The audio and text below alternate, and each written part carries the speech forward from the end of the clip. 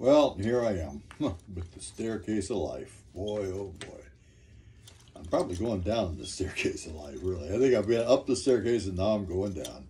But you know what? Hey, I made the best of my life. I have done that. And I'm happy with where I went and what I did. I could have done things differently.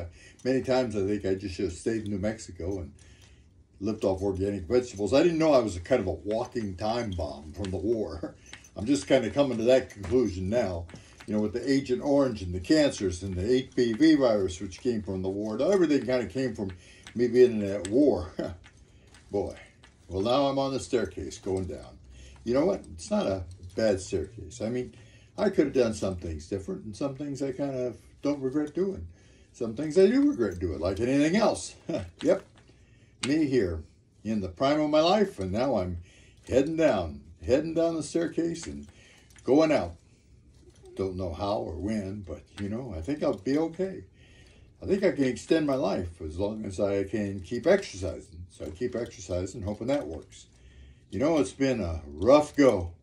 Man, these cancers and these treatments, it was all more than I ever thought, period. I never dreamed it would be this bad. And now here I am at the staircase of life.